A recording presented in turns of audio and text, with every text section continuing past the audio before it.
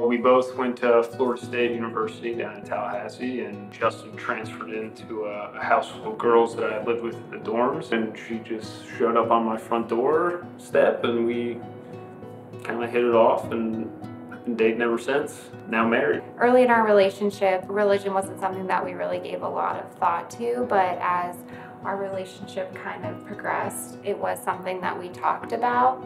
To her credit, throughout our whole relationship, she's been really interested in kind of learning about Judaism and kind of getting more involved in the community, because that's what I like most about being Jewish, is the community. I'm excited. Yeah. I mean, Israel's always somewhere I wanted to go and experience, and we get to do that together and like start off our married life.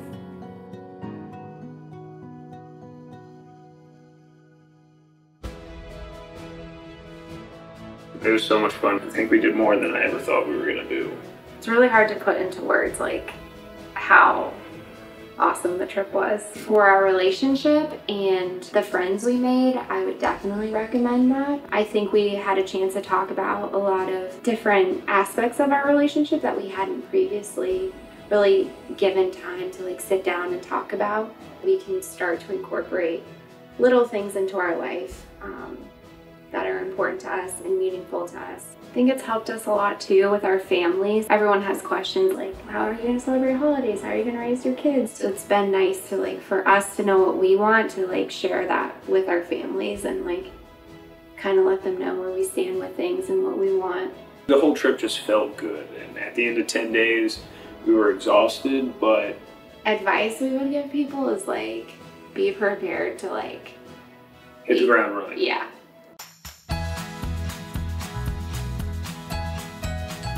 You know, we were exposed to a lot of different things while we were in Israel, and for someone who'd never been to Israel, to get the experience to go to hike Masada and to go in the Dead Sea is like incredible on its own, but then also be able to connect, you know, with my new wife, and then also with all these new couples, and create this community. And you know, these people are people that we will remain close with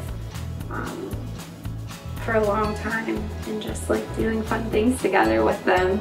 Well, it was only 10 days, but it was like a lifetime of 10 days. You really get to know. Yeah. Being in a group of people who feel the same as you and like experience the same things as you, like you are part of the family and you can be involved. It's encouraged, like you're invited and welcomed. We've kind of both applied that to our marriage and life, is like having an intention to like make things happen and do things, and kind of getting out there and putting a purpose behind what we're doing. Yeah, putting a purpose behind it.